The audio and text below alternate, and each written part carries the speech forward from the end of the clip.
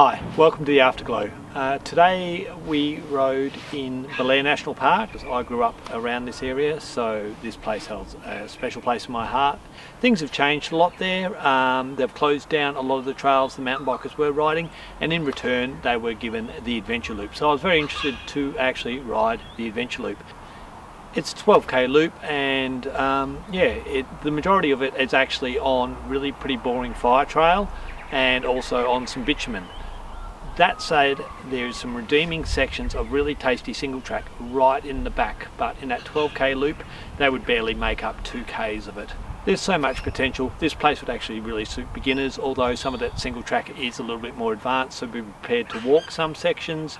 Belair National Park is a stunning place. There's lots of activities to do, so all that info and more in the South Australian Mountain Bike Trail Guide.